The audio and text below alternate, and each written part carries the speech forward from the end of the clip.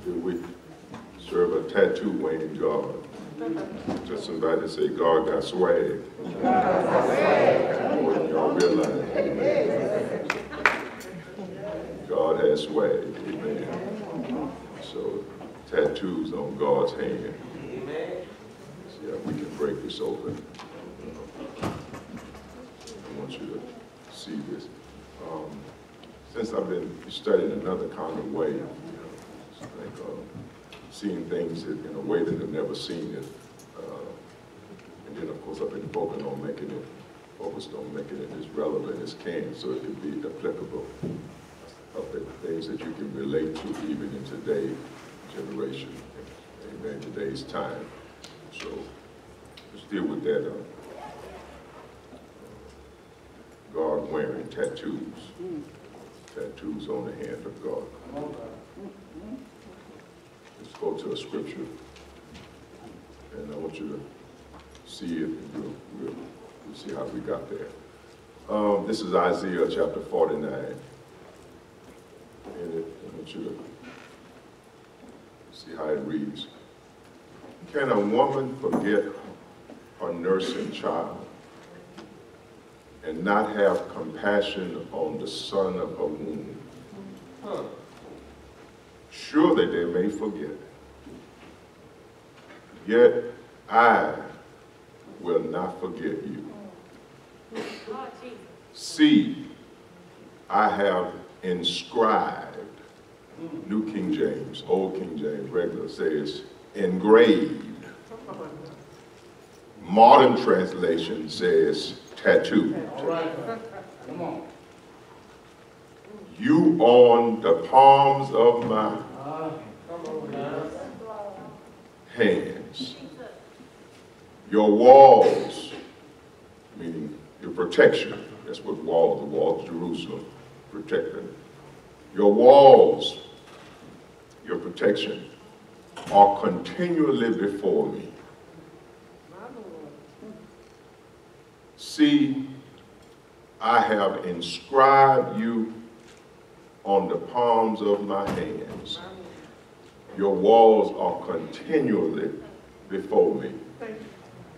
That word inscribed, and this came from a book that a friend of mine, a great friend of mine, sent me. It's from a Hebrew, Jewish Hebrew scholar, rabbi, who goes back through the Torah and the Old Testament and based on Hebrew culture and language, transcribing the various sections of the Old Testament with the correct wording according to Hebrew, knowledge and so forth. And so he was the one that I saw this, and he opened it up for me, and I'm thankful for that, because I knew that in King James there were some mistranslations there. And so we're working now to correct that.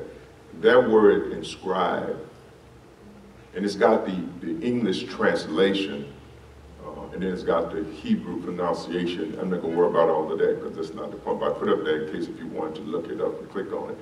But it means, and these are just some words, to engrave, I'm going to show you that in a minute, to set or to cut into, like when some of the sororities are pledging the guys and they make certain marks and things on their arms and stuff that they have to cut into and engrave.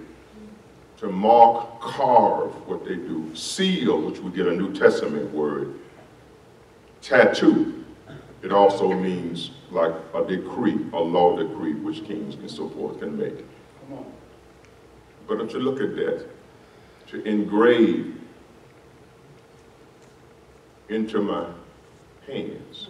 I have engraved you into my hands. I have inscribed you into my hands. I have sealed you. And you know what a seal is, because we authentize something. That's, you make it authentic, and it makes an imprint into the paper. So we understand exactly what God is saying. I have sealed or tattooed you in my hands.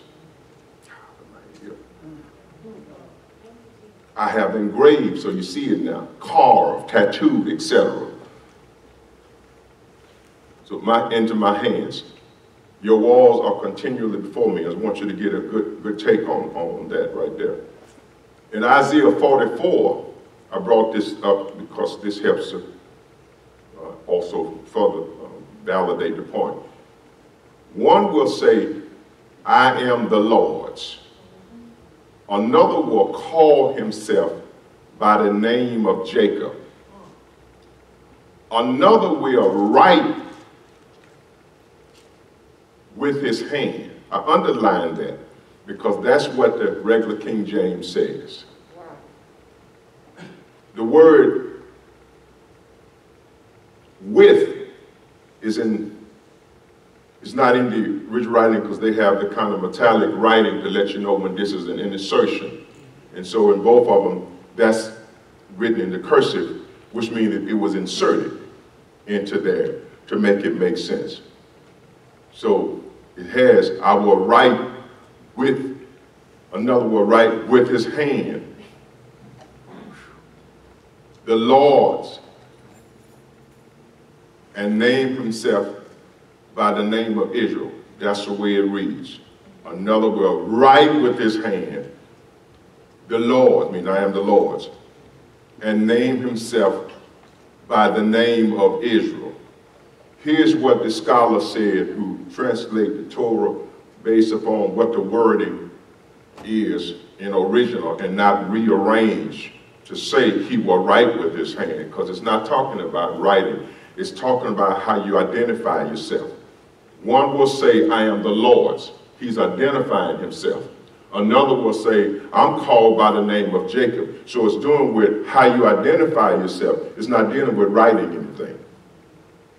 So they said, and another will write with his hand, I am the Lord. Here's what the scholar said it reads, taken from the Hebrew, the translation from one of the rabbis. One will say, I am the Lord's. Another will call himself by the name of Jacob. And another, upon whose hand shall be written the Lord's Israel. It didn't say he will write with his hand. It says, upon his hand shall be written, because we're talking about identity. So one will say, I belong to God. Another one will say, I am of Jacob. And still another one will say nothing, but will extend his hand, and upon his hands will be written, the Lord's Israel. Why is that important? The Lord's Israel. Because Israel, which is the name that God changed from Jacob, is in really two words. El, which means God, and Sar, S-A-R, which means prince. So when God changed Jacob's name, he changed him to Israel, meaning the prince or prince of God. And that's who Israel, he called him my son. He refers to Israel all the time as my son, prince of God. So while one will say, I'm the Lord's, and another will say, I'm of Jacob, the third one will stretch forth his hand, and upon his hand will be written, the Lord's prince. Hallelujah. And that's who you are. In Zechariah, it says that when Zechariah's garments was changed, was represent the filth of the flesh, upon all of that, when God changed his garment in the book of Zechariah, the high priest, at the end, he said, bring a fair mitre, which we know is a partial crown that sits upon the head like what kings or princes wear, and there's a little opening. So, and upon that opening, it has holiness unto the Lord. So this is your crown and glory, which means that when anybody look at you, before you say anything, it has holiness unto the Lord written upon your crown. God saying, upon the hand of that person shall be written. In other words, holiness unto the Lord, meaning this property is holy. Holy. I am God's prince. That's how you identify me. You don't have to say nothing. Just stretch out your hands. Thank you, Lord. So the next time you're confronted with a battle, from the enemy. Before you open your mouth to say anything, lift up your hands, because there's an inscription written that says, holiness unto the Lord. This is God's property. I am the Prince of God. That's why I have authority in the earth realm. Lift your hand and tell the Lord thank you. That makes sense to you now? But in the writing, they said they were right with their hands. But the scholar said that's not the way it is. And we know that right with is in metallic, the with. So it's not in there. It was inserted, and that's all through the Bible. That's why they had to put it in metallic, because they let you know that this was inserted. What happened to if you add to and take away? Come on.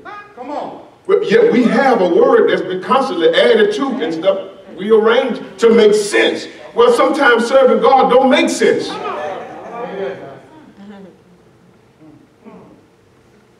on. Tell the Lord thank you.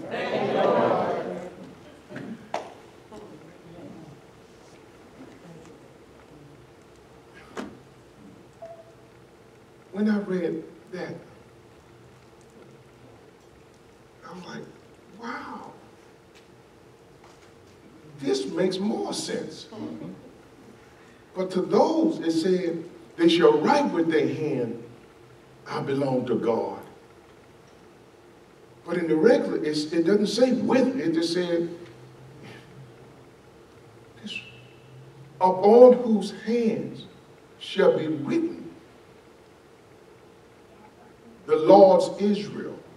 Israel meaning Prince of God. Wow.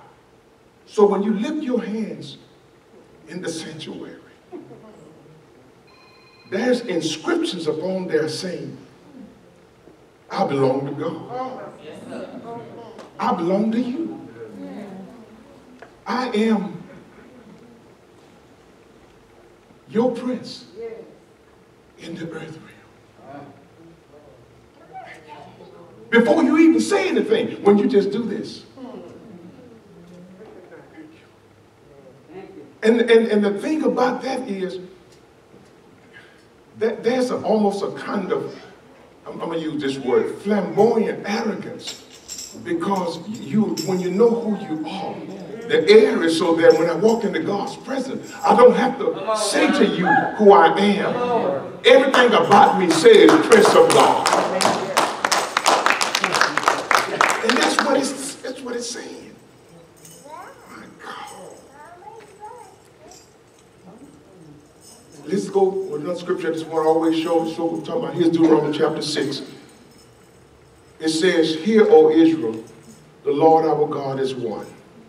This is 4 through 9. I didn't put all of it up there. I just kind of skimmed through it. "You shall love the Lord your God with all of your heart, your soul, with all of your strength. These words which I command you this day shall not depart from your heart. You shall teach them to your children," and so forth and so on. Here it is. "You shall bind them as a sign on your hand."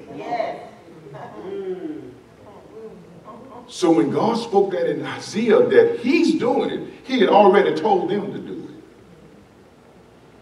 So they understood. I'm going to show you that in a few minutes. "You shall bind them, inscribe this upon your hands, engrave it in your flesh. As a sign on your hand. And something shall be as frontlets. They shall be frontlets between your eyes. You shall write them upon your doorposts," and so forth and so on. See what? Okay, "Bind them, inscribe them upon your hands. They shall be as frontlets between your eyes." You know what that is. In India, that's a culture that they practice. The red dot in here, African culture, they got the same thing. You see where all of this stuff is? So if you have knowledge of that, you understand the language of what's going on. In other words, bind it on your hands. Put it here between the front of your eyes. as a mark of distinction and identity. It goes back to the Fairmount tree, Zechariah. So same thing here, they've been told. Even today, there's something what is called the ensigns of Jerusalem, which are marks on the forehead. So anybody who, part of Israel, whatever now, the ensign, meaning that when they go to Israel, or whatever, they have a stamp now that they do it. They can paint it or stamp it. And what it has is really a lion, which represents the line of the tribe of Judah, through the line of David, which they honor in the Messianic line and so forth. So that in that inscription is a line. There's a wall around it which represents protection. And in between the line and the wall, there are olive branches, which is God's covenant of peace. That's what the inscription shows today. Line, you know what that represents. The olive branch, which is the covenant of peace, and the wall around it, the line around it, which represents the wall, which is eternal protection. And the olive branch actually is a peace treaty between God and you that shall never be broken. So when you lift your hands and say in your mind that that's the inscription, thank you, Lord God. I am the Israel of God. I have a covenant of peace which you sign that you can never be broken. And I am divinely protected by your protection. Hallelujah. That's the ensign of Jerusalem. You can look it up, click on it, write it, and go home, and you'll see they practice it even to this day, which is taken from this whole inscription thing. And I suppose I'm going to go on that. So really what this is talking about is body tattooing, these things. And body tattooing and piercing is an African custom, culture, and tradition dating back thousands of years. So what this also shows you, and I want you to stay with me here, is that God is not against using the cultural traditions and practices of that time and day and all to make his case and to make his point. And that's what he's doing. When they made Aaron made the golden calf, one of the things he said is take the earrings out of your ears and your nose. Well, we know that's African culture. And they brought all of that from their bodies and so forth.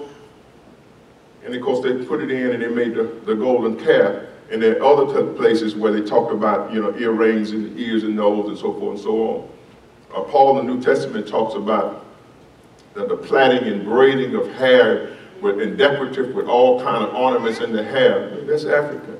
Now, let me say this right here, and y'all have to take this at first value.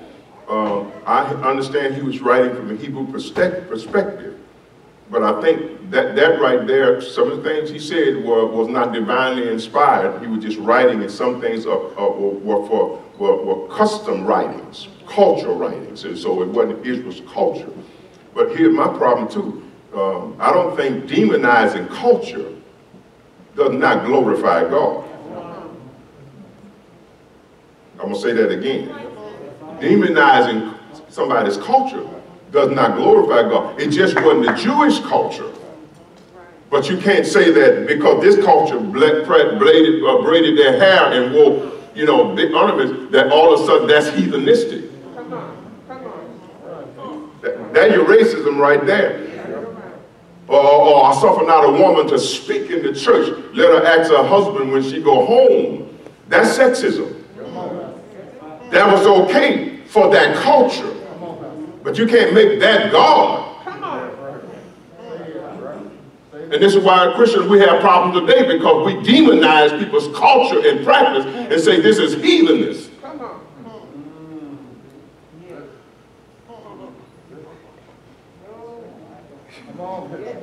But if it's your custom and your culture, you're considered rebellious if you don't follow and practice the culture. It's just that he didn't want them to practice and adopt their culture. But the scripture constantly shows us that they did. And now we have God even using cultural identity and telling them to do likewise in terms of this right here. And then God says, I'm going to tattoo my hands, saying that you are my prince. Out of leaves mean that I have a covenant of peace treaty between you and me that's forever. Surrounded by protection, meaning that I will be your protection. And I'm going to put it up on my hand. And this is what one of the guys said, and I think that he said, so God put it as a reminder to himself that when you get so crazy and I raise my hand to strike you down, when I see you in my hand, hallelujah, my covenant of peace saying I cannot destroy you. When you act a fool, and I lift my hand in judgment, upon my own hands shall be written, this is the Lord's prince. I have a covenant of peace that I made with them. I shall never destroy them. That's you. Thank you, Lord God. That's why we do a whole bunch of stuff.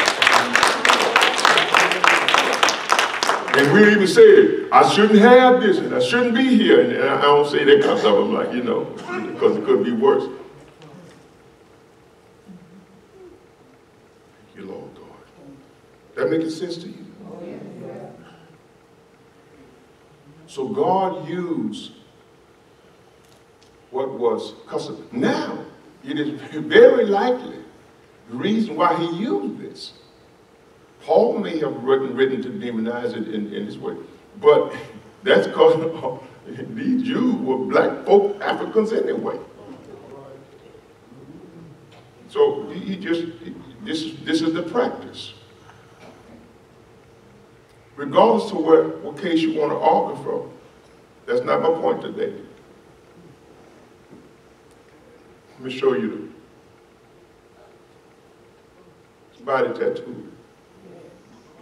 That's constant in that. That's all the various. That's just one example. There's many pictures, but just one example I want to show you. You see that emblem in her forehead? Yeah. Your race is different.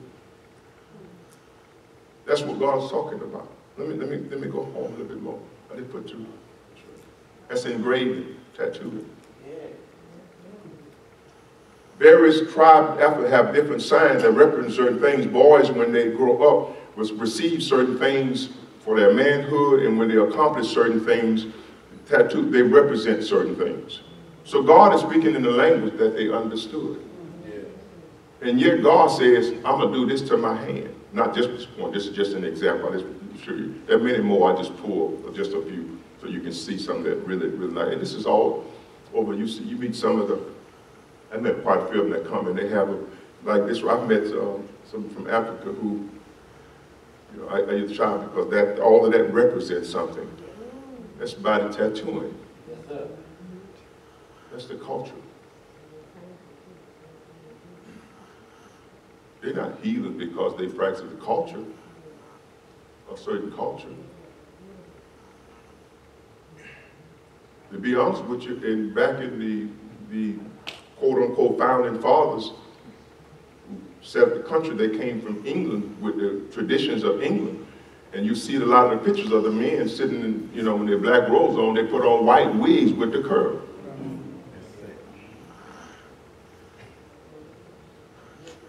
That was the practice. Why was that okay?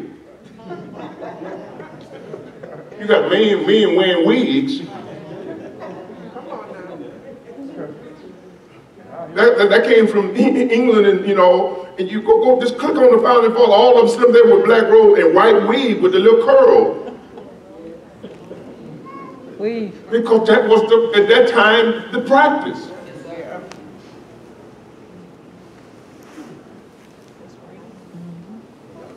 Then in Jewish history, the women covered their head. So Paul wrote, it's a shame for a woman to have her head uncovered because that was their custom. So no, why he would write against braiding of the hair? Because their head wasn't covered, which was Jewish custom at that time.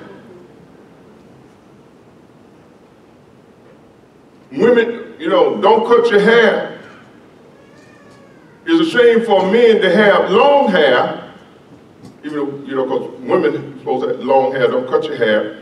Men, you got to keep your hair cut. That's what Paul wrote down. You cut your hair down. Shame for you to have your head uncovered. Don't cut your hair. That's what Paul wrote down. And men, you know, you can't have long hair. Well, this Jesus y'all gave us don't look like he got a haircut. Now, if we go back to the black Jesus, he probably was dreaded down. He wore dreads. But y'all, you say don't cut your hair, but then we got a false, boy, please don't take this out of context. I'm just setting the record straight here. Y'all, matter of fact, y'all watching my screen. You don't necessarily have to never come here. But we know the Jesus y'all gave us is not him. You in the middle of the desert. The middle of the desert. And you got blue hairs and long, blonde, flowing hair? In the middle of the desert? You can put a white person in the sun. They'll show you. The white folks that work in the sun start to darken. You can't live in the sun and not your skin not get burnt or brown or whatever, you know. Darken. So you mean you walked in the desert all those years and you ain't never got a tan? Something, see.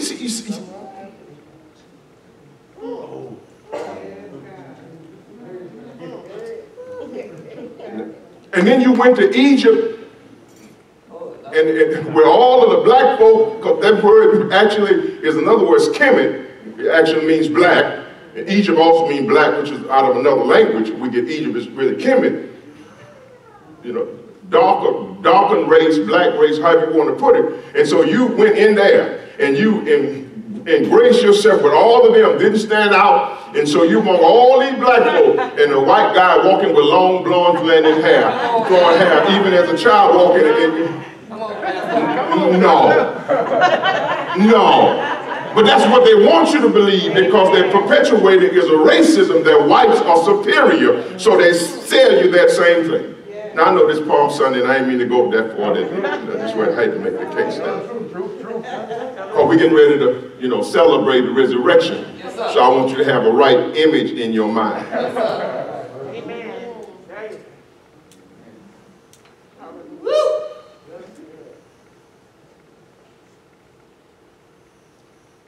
Anyway, this is a good example of body tattooing. Now, you know, you can have it in the ink too, and then you have all that still the same thing. And so God used the same cultural practice. He applied it to himself to say, I have engraved you into my hands. I've tattooed you into my hand. But that's what he was talking about. And notice, that only is with black folk. You don't see no white folk doing that because that's African tradition. Now you got white folk not trying to go there and move and do all of that, but y'all Johnny come lately. You've got the white women running over there marrying the Sahara, Maasai boys and men, everything else, and so forth, so on, and then leaving the city, going to the post and all of that. Everybody want to be black. And the models, they injecting their lips now. Everybody, that stuff that y'all demonized 100 years. Every model now got lipstick on way up with injected lips and everything. Everybody want to be black. They don't want the consequences. They don't want the consequences. They want the privilege of the white, but you want to look like the beauty of the blacks, but they sold you that you're not attractive. And yet, God used this as a way of not just a figure of speech, but as a practice that he would do to himself. I will engrave, seal, stamp, tattoo you in my hands, so that you are ever before me. And when I raise my hand to strike, I shall be reminded of a covenant of peace that I've made with you, a peace treaty, that I will never utterly destroy you. That's why even when God struck Israel, there was always a remnant that he left, because he had committed himself eternally to never utterly destroy. You are the Israel of God. When you are raised back up, it ain't because you've been so righteous or so wrong.